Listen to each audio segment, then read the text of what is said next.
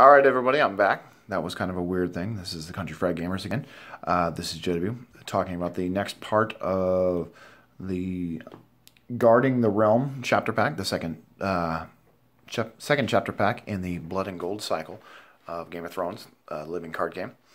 I couldn't figure out how to attach this to the back end of the other one, so here we go. We'll just keep going from here. Alright. Guarding the Realm. So it is Invent, Loyal, Night's Watch, 2 gold, Marshalling action, choose a character with printed cost 3 or lower in an opponent's discard pile and put it into play under your control. After you win a challenge as the defending player, pay 1 gold to return Guarding the Realms from your discard pile to your hand. You know, it's fair. You know, I don't mind it at all. 2 gold to get a 3 cost character. There is no stipulation that it has to be non-loyal, so I can get behind this. Night's Watch players are going to win challenges as the defending player, and as a Night's Watch player, I find myself that I am usually up a gold. I don't know how, but you know, I steal a lot of gold and I make a lot of gold, and you know, Forest Hunter is my bestest friend in this deck. So it's an interesting card. I will definitely play around with this. I kind of like it as a one-of, definitely, since it's recursive, and recursion is the best, you know, when it comes to attrition games like Game of Thrones. So, all right, let's see the next ones. Ooh, now we're into Baratheon. I'm really excited about this card, actually. It's a different take on the other Melisandre. So we have Melisandre. She's a lady. She's R'hllor. She's 7 gold cost. Intrigue icon, power icon, 6 strength, insight. It's clever. She's loyal. She has a reaction.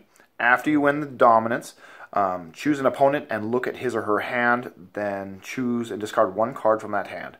If that card is a character, place it in the owner's discard pile. This ability is really strong. Unfortunately, it's kind of boring, you know, so you have to... I don't really like the Baratheon do-nothing deck, where it's all about just winning dominance over and over again. You know, pairs up really well with Night's Watch. When you can do that, you just gain a bunch of power passively, and you just win challenges and you win dominance and stuff. So I like this card, though, as a 6 strength insight. You know, she doesn't have to be standing for this ability to go off. So maybe with this kind of card, you can make a more aggressive dominance-based deck. I see the parts being there. I don't know if it's going to be good, but I can definitely see the parts being there. So, a little steep at 7. Baratheon's got a lot of good 7 gold cost characters. Makes me wonder which one would I choose, you know, or which ones will I choose to play in this deck. So, but, you know, I'm definitely going to test the crud out of this card. I think it's a lot of fun. All right. Our next Baratheon card, 2 gold attachment called Lord of the Light. Or Light of the Lord, sorry. It is a blessing. It's R'hllor. It can only attach onto Baratheon or R'hllor characters only. Reaction: after the dominance phase begins, stand, attached character, and gain 1 gold. You know, there have been a fair amount of cards for R'hllor that are all about spending gold in the dominance phase, and this gives you that gold. It is another R'hllor card. I don't see more than one of these. I would really have to test a lot with R'hllor, and I play the R'hllor package a good chunk, a very good chunk. I like that package a lot. I kind of side it into or make it be the banner of a lot of the decks I play, just because I like the idea of it. I like the flavor of it. It's interesting to me. I like kneeling. Kneeling is very strong in this game, very strong, especially since Valar has come, so I'm definitely going to test this card. A 1-of, maybe a 2-of, so because it just does things. But I don't think you need more than that, especially since there's already, you know, cards in the R'hllor package that stand themselves. So, all right, I'll definitely try it. I don't know if it's good though, but I'll definitely try really. All right, now we're into the Lannister cards. We have Pullover. He's an ally. He's Lannister, non-loyal. 3 gold cost. Military icon. Intrigue icon. 3 strength. He's got Pillage. That interestingly boring keyword that doesn't quite do something yet, but it looks like we're going to be getting some stuff done. So we have reaction. After pullover discards a card using pillage, return 2 gold from the losing opponent's gold pool to the treasury. See, that's a good attempt to do something, but most of the games that I play against, there is not a lot of gold in my opponent's gold pool left. Maybe 1.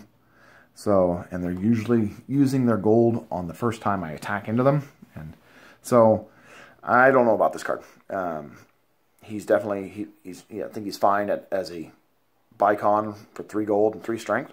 You know, I'd play him, you know, as a one-of. You know, and I like Lannister. I play a lot of Lannister. I just don't know about that guy.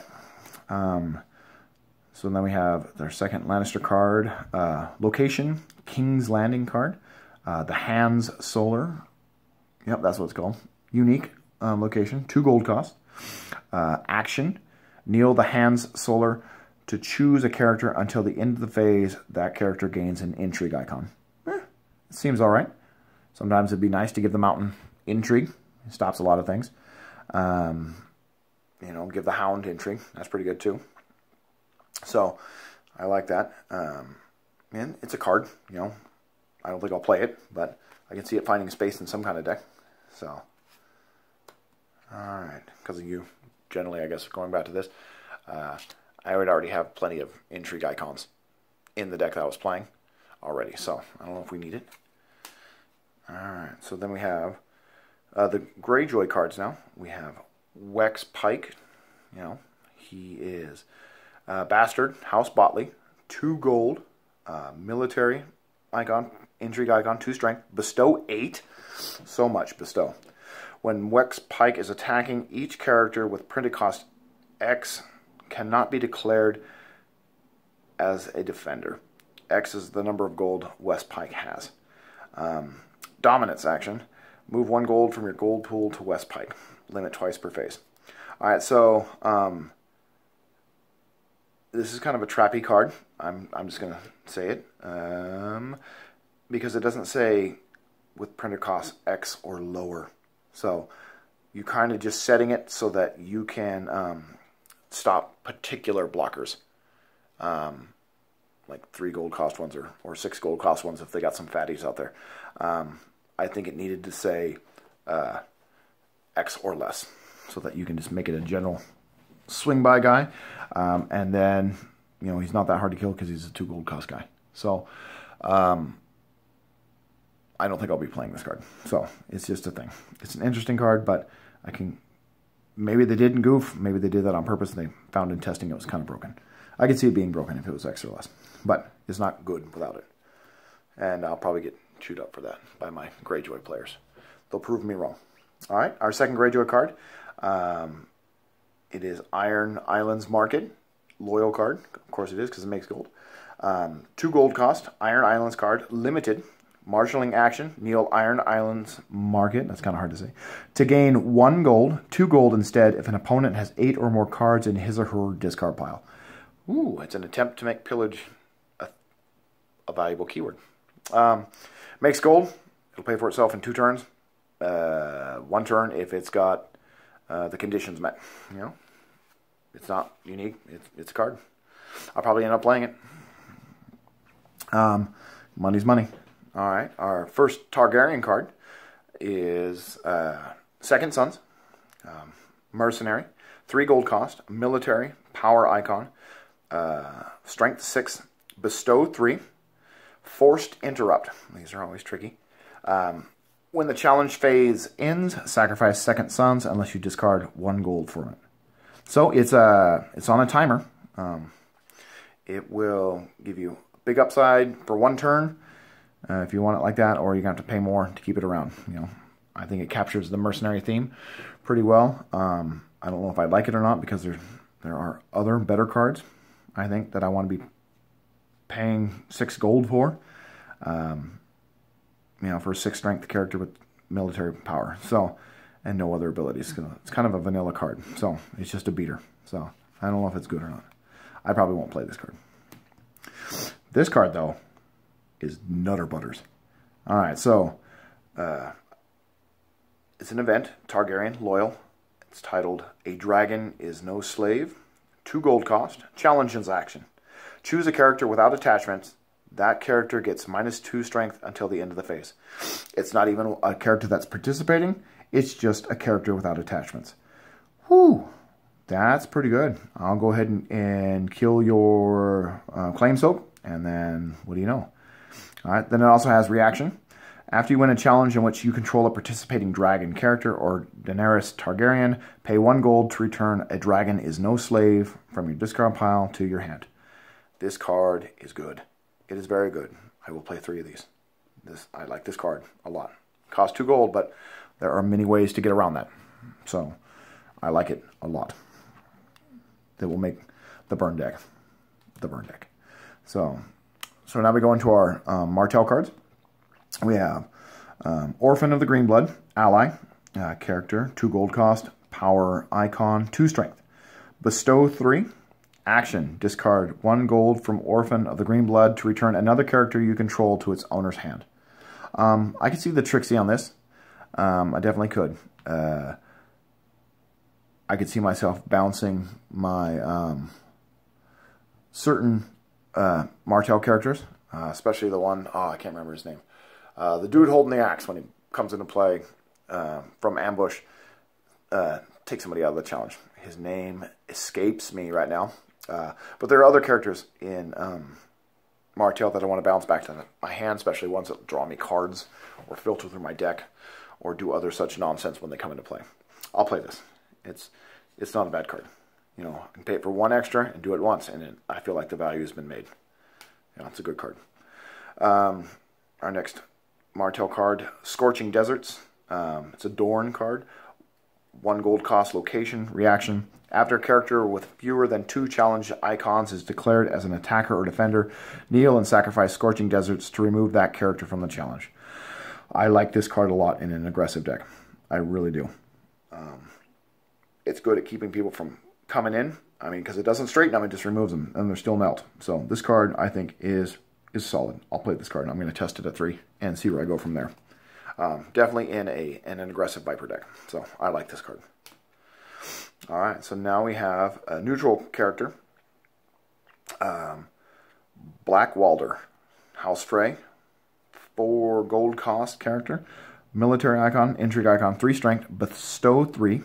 During the third challenge, and you initiate each phase, Black Walder gains renown and gets +2 strength for each gold he has. This was the card that was made to go with Lords of the Crossing. Oh my goodness, this card is good. I like this card. I will play a lot of this card. I play a lot of Crossings decks. I like this card a lot. I think it's very good. I think it's very good. I enjoy it. I like the flavor. So, yeah. All right. This is the location that I was all a Twitter about for this chapter pack. All right, so Great Hall, non-unique, Westeros, 1 gold cost location, limited, marshalling action, kneel Great Hall to reduce the cost of the next unique character you marshal this phase by 1. By 2 instead if that character's printed cost is 6 or higher. Whoa. Most of my decks are 70% unique characters anyway. You know, this card is good. I like this card. I want 9 of these so I can put them in playset in all my decks. And I tend to have 3 decks so I can always have a 3-person game going. I like this card a lot. I'm just going to gush about this card. It is great economy. Granted, it is limited, but when you're playing a lot of the fatties, this card just pays for itself. I mean, it pays for itself on the first turn, and then, but you're making money. You're making gold, I guess, with each subsequent turn after that. And it's not limited, or not limited, it's not unique. Wow. Wow, I like this card a lot. I like this card. I might like this card more than I like the King's Road. So, I'll have to see. I'm going to test. I'm going to test like crazy, but I like it a lot. All right. All right, now we have a neutral event, 1 gold cost, The Dornishman's Wife. It's a song, action, choose an opponent. If that player has a higher power total than you, gain 2 gold. If that player has more cards in his or her hand than you, gain 1 power for your faction. If that player controls more characters than you, draw 1 card. It's a card that does things. I'll try it. I'll put it in my decks and stuff like that and see if it has any value. But offhand, I don't see it doing anything.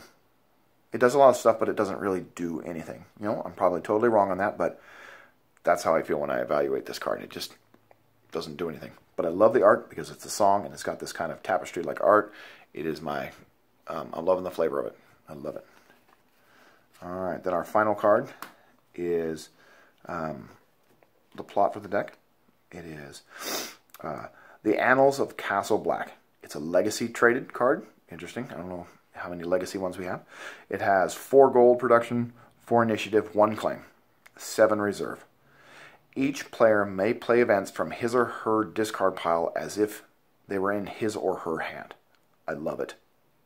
I love being able to recur, and this card is good at that. And I like to play a lot of events in my decks. I can see myself playing this. Thank you, Alexander Hines. Thank you so much. This is a good card. All right, so forced reaction also. I forgot about this part. After an event is placed in the discard pile, remove it from the game. That's actually super important, I think. Otherwise, broken shenanigans could happen.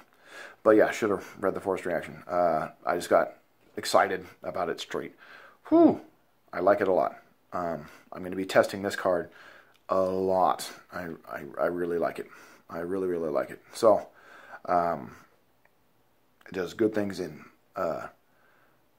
Tyrell. It does really good things in Targaryen. I could see it having some legs in both Stark and Night's Watch, but I really like it in Targaryen. I really like it. I like those events. Just getting things back, recurring things. And it's already a recursive deck. So, yeah, I really like it. Overall, I enjoy this chapter pack a lot. I don't really like all the chapter packs that come out. Sometimes there's only a couple of cards that I like. But this one has a lot of cards that I really enjoy, and I'm going to play a good, hearty chunk of them. I noticed that this is just the second part of this opening, and I've already gone super long already. So this is JW from Country Fried Gamers, trying to open this up and evaluate some cards, and maybe you might find my opinions useful, but probably not. Most people don't. If you have any comments, please leave them, especially about the things I suggested about rulings. Please let me know. Thank you so much. Bye.